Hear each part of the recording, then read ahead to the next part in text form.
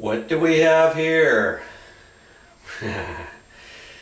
We've got a toilet here, and our project is this handle is all rusty and marked up.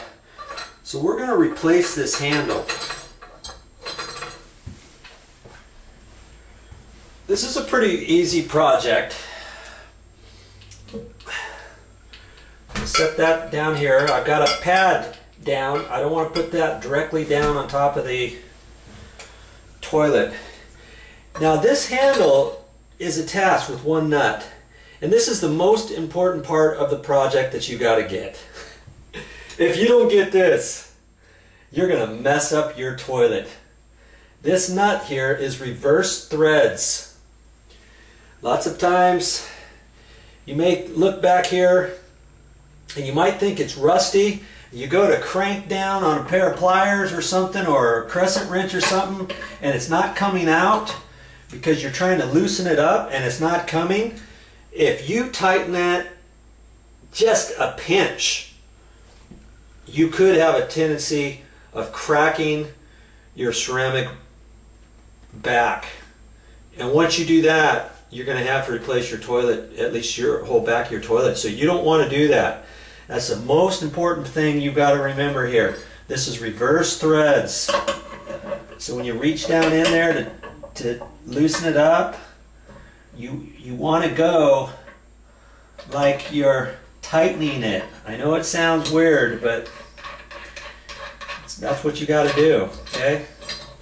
Once you have that loose, you just undo it here and look at this and remember where this is clipped on here, and you're going to want to take that off and put your next one on here in the same spot. Okay, so unscrew that.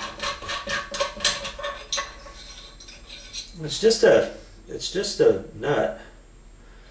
Now you can gently pull this out. Now you're going to take that to the store with you.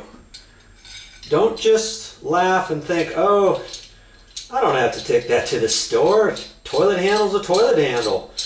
Well, I'm here to tell you that's not the case. You've got different types of toilets with different arm backs on here. You want to take this, if you're going to match this up, they've got several different styles at the hardware store. So take this with you.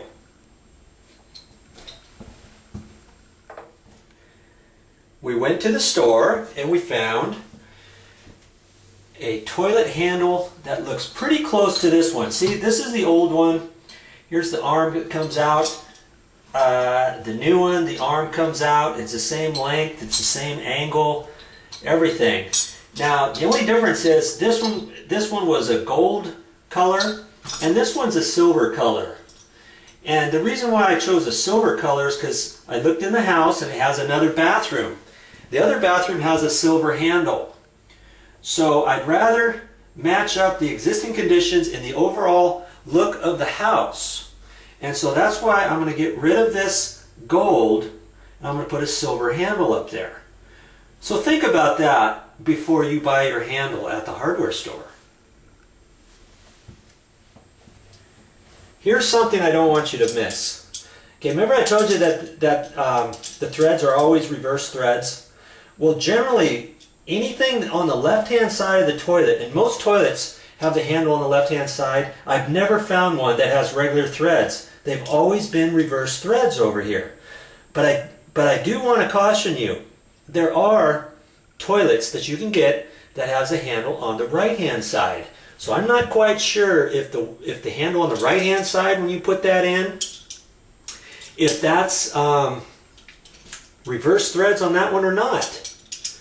So the point here that I'm making is be really careful when you're undoing your nuts. Wherever your handle is, realize that it could possibly be reverse threads. So as you're undoing it, you can be very careful with that.